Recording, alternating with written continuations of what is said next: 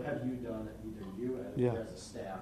Yeah. What have you told Kenny Golladay he needs to do better to earn more snaps than he got week 2? Yeah, we've been in good communication with Kenny. He's done everything we've asked. To be honest with you, he's done a great job, and I think looking at it as a positive, like he wants to be out there and he wants to play and contribute.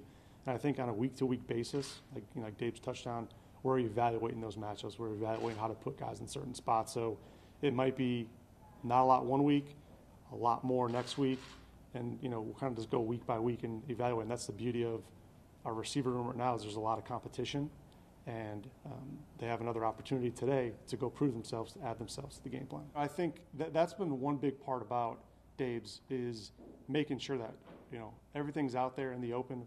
We have meetings with players and let them know exactly where they stand at any point in time. This is starting in the spring.